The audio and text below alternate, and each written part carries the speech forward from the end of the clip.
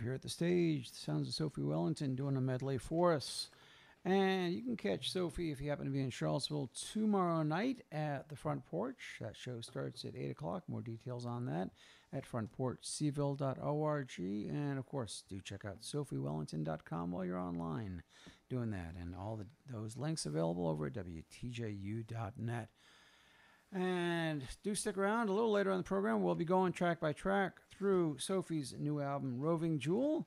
And I've got to ask, as Sophie goes from fiddle to guitar, when did you know that music was going to be your path, at least at this stage in your life, to take you places and have enjoyment with?